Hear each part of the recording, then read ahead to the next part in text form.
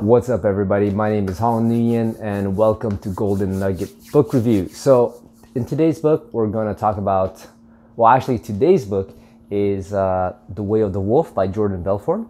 I made a couple of videos already on this book, talking about some ideas in the book. So that's what this channel is about. It's about me reading books and taking a golden nugget and sharing it with you under 5 minutes. Something that I find practical or super interesting. So, and of course, I don't read books necessarily from cover to cover, right? I read them sparingly. So I'll read a chapter here, a chapter there. Sometimes I'll read it in order. Most of the time I read it in order.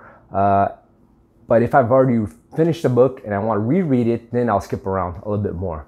Okay, so in this book, today, it's about, well, it's a sales book, first of all.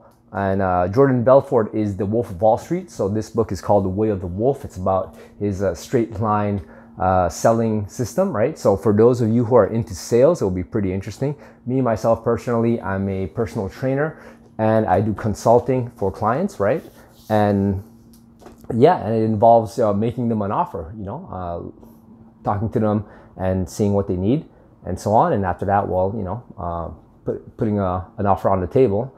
Suggesting the best package for them. So it is, I am in sales, and I think everybody's in sales, okay? In a sense, you're either selling yourself one way or another.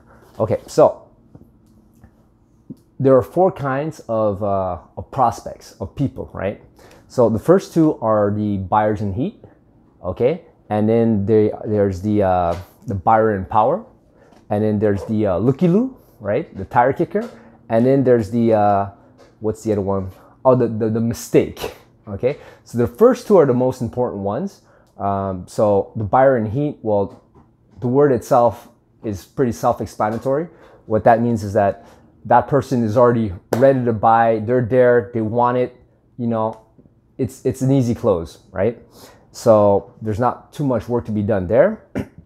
And then the other one is the buyer in power. So this one, he's shopping around and he wants to buy something, but he doesn't have that urgency because he's really shopping around and gathering intel.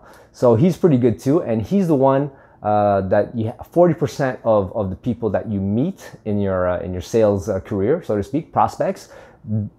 Those are the ones, right? And then 20% are the buyers in heat, okay? And then the third type is the looky-loo. And that's the one you have to be the most careful about, because those are the big time wasters. And the reason why is because they actually look like a buyer in power, right? So they look like they're interested. They look like they're ready to buy. They're just shopping around, but really they're just messing with you. They're just there and they're just having fun, talking and asking you dumbass questions and stuff like that. Questions that they already know the answer to, for example, and they tend to, when you talk about finances, this is all in the book, by the way.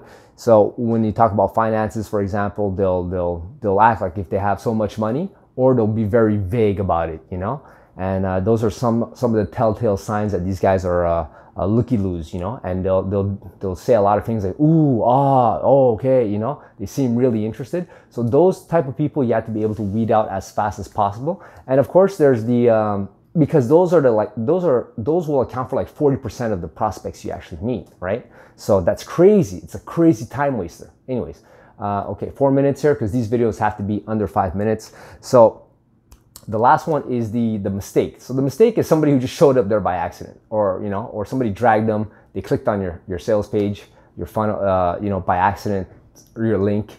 So those, well, if it's a mistake, it's a mistake.